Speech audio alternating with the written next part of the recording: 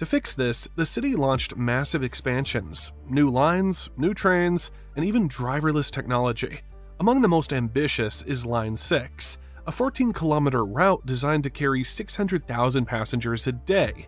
The project began in 2015, but quickly ran into trouble. Funding collapsed, deadlines slipped, and construction sites sat idle for years.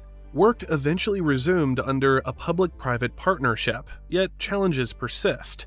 BN Americas reported that inflation has pushed costs far beyond original estimates, and the 2027 completion target looks increasingly shaky. In the meantime, commuters remain trapped in suffocating traffic, waiting for relief that never comes.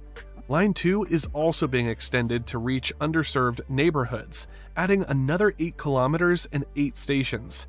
But this too has faced repeated delays and budget overruns. For São Paulo, the metro expansion is both desperately needed and painfully slow. Billions have been poured in, yet daily commuters see little improvement.